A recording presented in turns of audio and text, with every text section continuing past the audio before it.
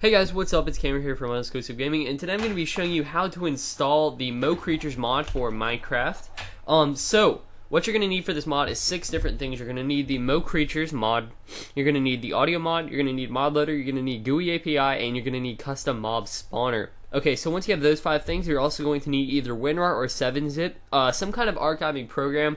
So just find one and you can use that.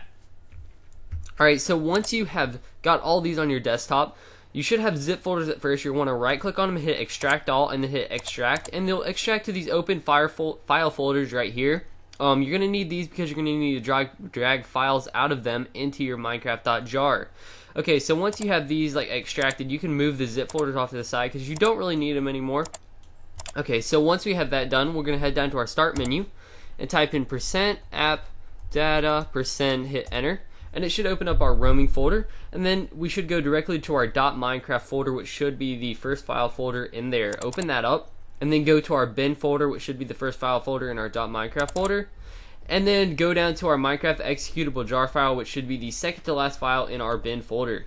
Right click on that and hit open with WinRAR or 7-zip, whichever one you want to use.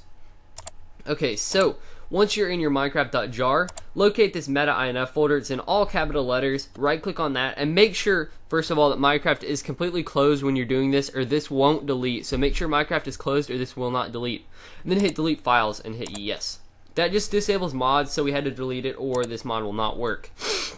Okay, so once we have that done, we can go to our mod loader. So open up our mod loader file folder on our desktop, grab all the class files in here, so grab all the files that are actually in there and drag them into your Minecraft.jar and hit OK. Then go to our audio mod, grab all the files in there and drag that also into your jar folder and hit OK. We're going to go to our GUI API, grab everything in there and drag it into our Minecraft.jar and hit OK. And then we're going to go to our custom mob spawner, grab everything, and we'll actually delete this readme out of there, so just right click delete, and then grab all the stuff and drag it into there as well. And then go to once you're done with that, that's all of the essentials that you have to have for this mod to work. So now we're going to actually start on the mod, which is Mr. Zark's MoCreatures.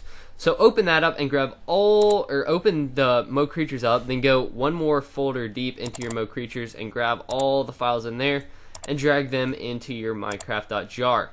Okay, so once you've done that, you can back out of your MoCreatures, just go back to where it says mods, resources, and stuff, and you can exit out of your Minecraft.jar and head back into your bin. Okay, so once you're in your bin, you're going to want to back out to your .minecraft folder, and you're going to want to right click and create a new, and then create a mods folder and hit enter. All lowercase, by the way, so just keep that in mind.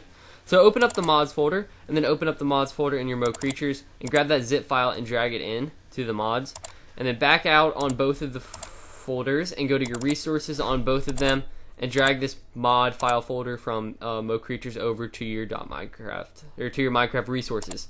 Okay, so we're actually done installing the mod. We can exit out of everything and we can go into Minecraft and check and see if this mod worked. Okay, so let's just go over what we did. We grabbed all the files from the audio mod, mod loader, GUI API, and custom mob spawner and drag them into our Minecraft.jar.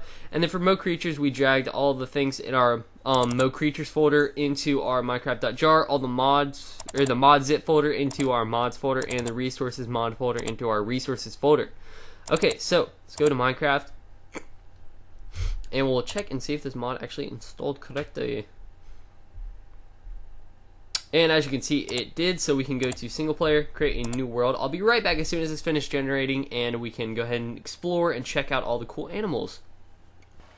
Alright, so as you can see right here, I managed to find a polar bear, or just a bear, and also where did he go? Oh, yeah, look, a little cheetah right there. So as you can see, I did locate some animals, so that means that this mod did install correctly and is up and running. So if this helped you install this mod, it'd be awesome if you could leave a thumbs up and comment on this video, letting people know that the mod worked for you and that I'm a cool person.